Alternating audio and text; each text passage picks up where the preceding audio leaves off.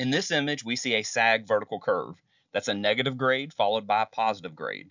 When we're thinking about sag vertical curves and the sight distance that's required, we're thinking about nighttime conditions, and specifically how far in front of our vehicle our headlights will illuminate.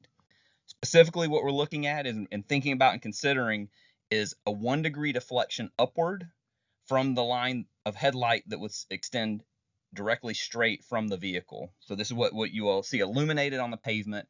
What I really want to show is a video. So this next video clip that's going to come up is going to show driving through a sag vertical curve. And so what I want you to look for is how far in front of the vehicle is illuminated, to see how far in front of you can see that's illuminated by your headlights.